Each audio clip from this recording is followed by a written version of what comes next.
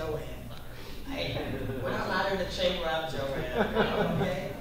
I am a community member, right? So again, raise your hand, and we have a question up front. So if you could just Would you introduce your outside Yeah. voice? One of the characters goes, I just don't know what happened. And that kind of struck me. We have a chair malfunction. You okay? Yeah.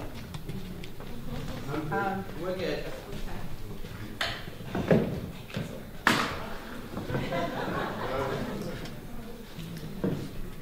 I don't want to take your handkerchief. That's okay, that's what I do. I was raised a gentleman. No, it's going to be fine. The water, luckily it's a wood floor, it'll be okay. I'm sorry, go ahead with your question. One of the characters said, I don't know what happened in the Michael Brown incident. And from working on the Justice for Keep Notice campaign,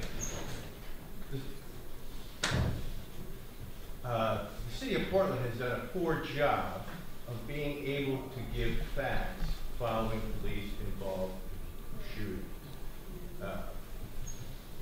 How does that change? Well, good question. The first thing we have to acknowledge is that we do not have a system that holds police accountable for inappropriate behavior.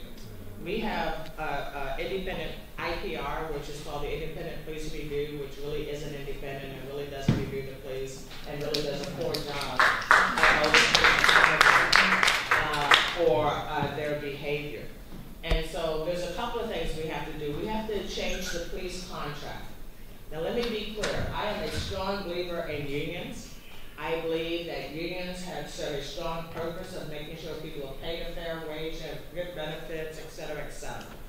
Having said that, the police union, the city of Portland delegated any oversight decades ago to the police. I mean, I found out after being on the city council for a couple of weeks, I get down and I find out that as a city commissioner, I am not allowed to use an officer's name if it may be perceived as being embarrassing to him. And that's in the police contract. Now, who would put that in the contract, right? And because embarrassment is not something that should be in a union contract, right? We just got rid of the 48-hour rule in the Portland police contract, but we gave away the house in order to do away with the 48-hour rule.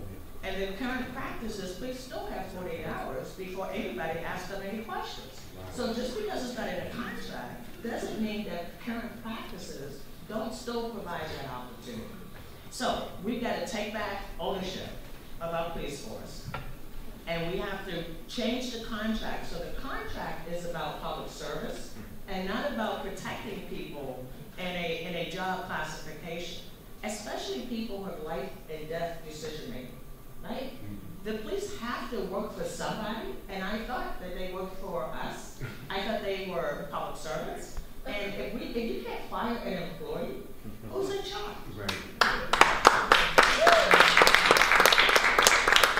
So that's a couple of things that we have to do. And so that starts the process of actually changing our expectations of what we want from our government and from people who are sworn to protect and serve. Joanne, let me just ask you on the other side of that. Certainly, we have to address. It takes a community to take care of the commissioner. Thank you. I'm wondering, you spoke to the way that the first responders show up, and it's hard to know what's needed, and often those people or skills that are needed aren't there. But I also have a vision of a community where we know each other, where, I would invite you in for a cup of tea before I just call the police.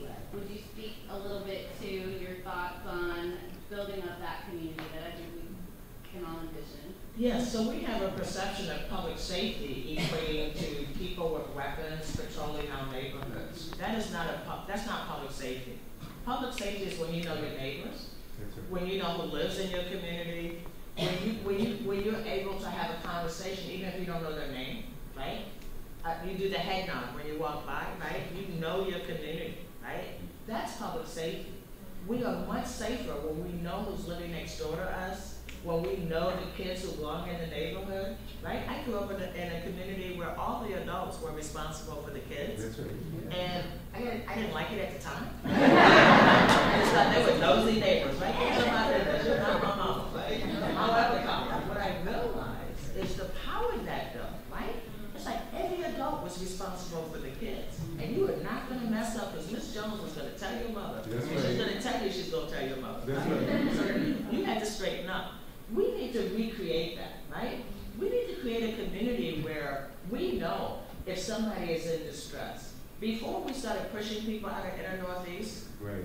the drunks on the street, the people living on the street were community drunks. The community knew them, the community fed them, the community made sure they were okay. If they were injured, the community got them help.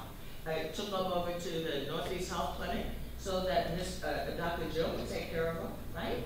It's like we knew who was in the neighborhood and we knew why they were in the condition they were in. We didn't judge them, but we just made sure they were okay, right? Then all of a sudden, big developers come in, right, and we got to push people out, and people who don't have a lot of resources don't have a lot of power. So that's what we've got to fix. But in order to create a safe community, it's because you know each other, it's because you're welcoming, it's because you might walk up to somebody who's houseless and say, can I get you a hot cup of tea? Can we talk? Right? Don't walk up saying, what did you do? Why are you here? Right? Because, that's not a good opening, right? How's your day going? What's up, right? Would you like a hot cup of tea? Let's talk. Do you mind if I talk for a minute? Right? That's how we find out why people are where they are.